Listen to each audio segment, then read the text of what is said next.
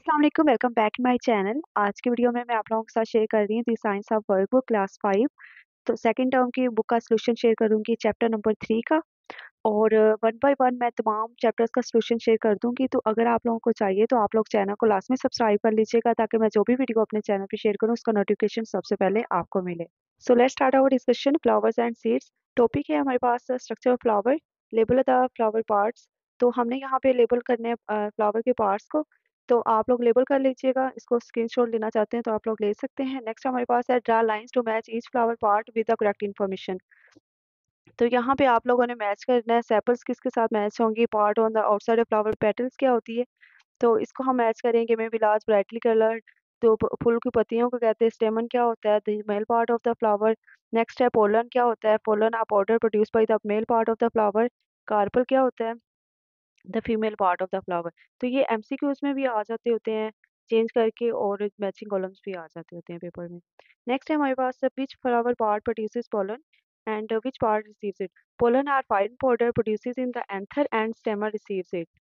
So next हमारे पास topic है types of pollination, explain with the help of diagram the difference between self pollination and cross pollination.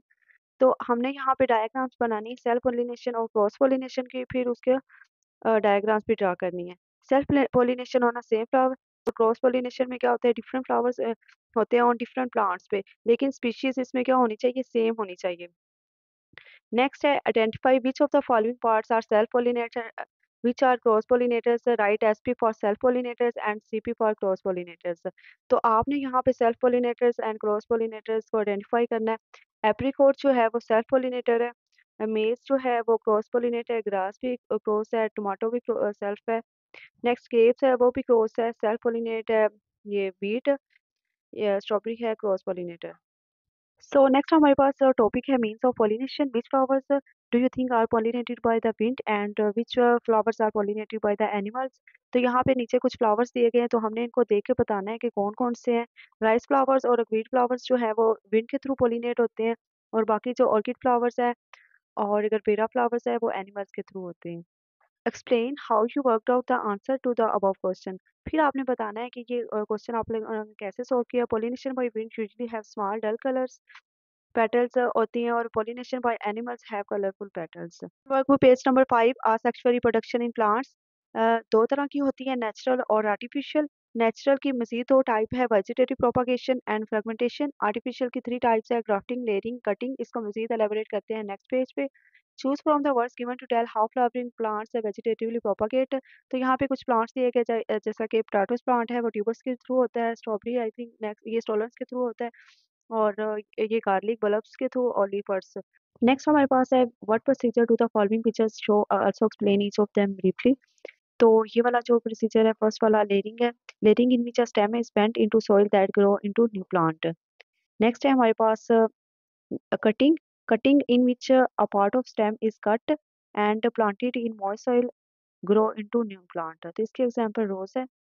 Next is grafting, in which part of stem of one plant is attached to the stem of another plant। इसके example Apple है। How do plants like liverworts and mosses reproduced।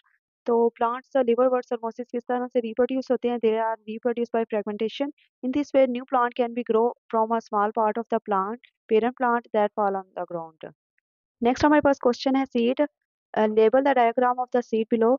तो हमने यहाँ पे diagram को label करना है, simple. ये पेपर में भी आ जाती होती है इस तरह की। तो ये सीड कोट है, ये सीड लीव्स आ जाएंगे, और ये एम्ब्रियो आ जाएगा।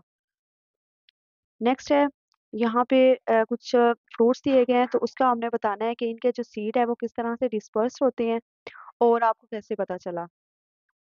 तो स्ट्रॉबेरी है, ये बर्ड्स के थ्रू डिस्पर्स होते हैं। Birds eat strawberry and seeds. जो बर्ड्स होते हैं वो स्ट्रॉबेरी खाते हैं और उसके जो सीड्स है वो खर्च कर देते हैं। इस तरह से क्या होता है कि वहाँ पे वो नया प्लांट ग्रो हो जाता है। नेक्स्ट है हमारे पास ऑरेंज, तो ये एनिमल के थ्रू होता है। Animals eat these fruits and then disperse seed through deficit. जब वो मतलब डेफिसिट करते हैं तो फिर उसके थ्रू ये सीड्स होते हैं वो डिस्पर्स हो जाते हैं। कोकोनट है, throw water, coconut seeds gate float along with water. और नेक्स्ट हमारे पास है डिडिलियन, तो ये है through wind, it's seed dispersed by wind. जब हवा वगैरह चलती है तो इसके जो सीड्स होते हैं वो डिस्पर्स हो जाते हैं। The life cycle of flowering plant in the form of flow chart. तो सबसे पहले हमारे पास पोलिनेशन है, फिर fertilisation, seed production, seed dispersal and germination. Next है label the diagram of fertilisation in flowering plants given below and briefly explain each step. तो यहाँ पे अगर आप लोग स्क्रीनशॉट लेना चाहते हैं तो आप लोग ले सकते हैं। Stigma, style, ovary, pollen grain, pollen tube, इनको आप लोगों ने क्या करना है, लेबल कर लेना है। फिर नीचे इसकी डिटेल वगैरह भी राइट करेंगे। Each pollen grain that has landed on the stigma develops a tiny tube called a pollen tube. The male reproductive cell from the pollen tube travels down this tube. Next, the male reproductive cell travels down the style and enters the wheel inside the ovary. Next, the male reproductive cell then combine or fuses with the female reproductive cell to form zygote. Fill in the blanks with the help of given words. तो यहाँ पे कुछ words दिए गए हैं, तो उनके मुताबिक हमने ये फिल इन द ब्लैंक्स करनी है, फिल करनी है। When a pollen grain lands on the stigma of a flower of the same species, a pollen tube में grow through the centre of a व्यूल towards the ovary. The mail cell inside the pollen grain passes through to join with the female cell in the ovule. This process is called fertilization. After this, the ovary develops into fruit. This is the stage where seeds are produced and the ovules become time. Next है हमारे पास label this fruits with their parts, you may take help from internet. तो यहाँ पे हम लोगों ने यहाँ पे कुछ दो फ्रूट्स दिए गए हैं लाइक कीवी एंड एवोकाडो। तो इनको लेबल करना है और फिर यहाँ पे इनकी दो सिमिलैरिटीज बतानी है और दो डिफरेंसेस बताने। तो सिमिलैरिटीज में है both have high dietary fibre and both contain same amount of proteins. Next है डिफरेंसेस के, avocado is high in calorie, kiwi is good source of vitamin C.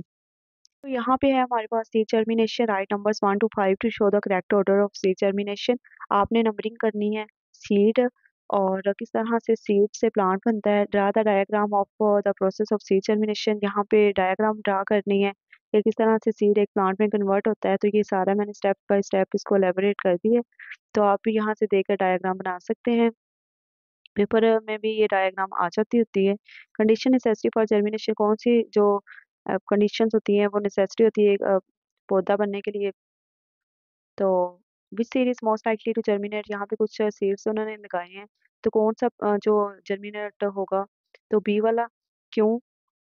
Explain your answer. Because optimum germination occur between 25 to 30 days, so germination will be faster। B point पे जो germination होगी वो ज़्यादा तेज होगी।